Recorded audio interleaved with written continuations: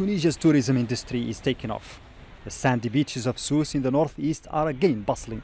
Soufiane Baklouti is the general manager of Sibel Hotel. All 480 beds are fully booked, even though the hot season has ended.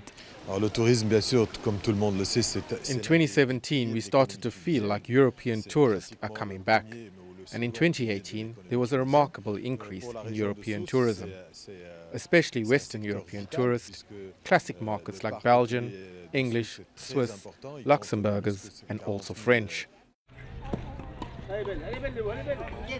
Scenes like these have not been seen since early 2011 for the uprising that toppled former President Zain al-Abidin Ben Ali.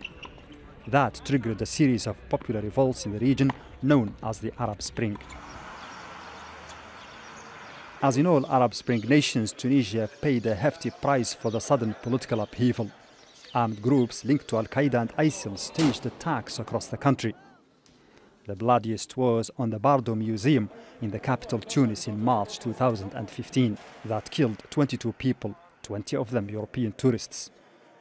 The attacks led to a severe drop in visitor numbers, hitting the country's economy. We can say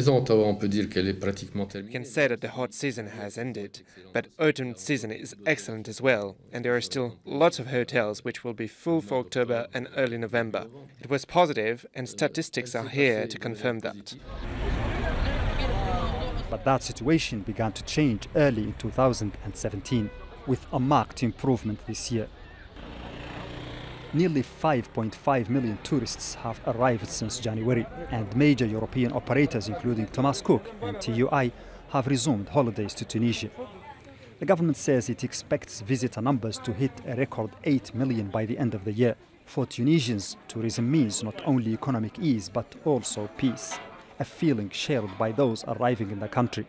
It's my first visit in Tunis. I feel comfortable and safe, and I see you have a lot of policemen and army men with guns. So it looks safe. Safe, yes, of course I'm safe in Tunisia.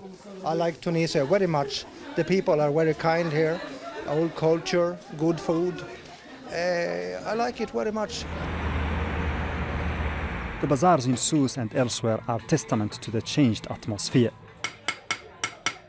Handicraft sellers are again busy, all hoping that the bad times are over for good. Mohamed Vall, Al Jazeera.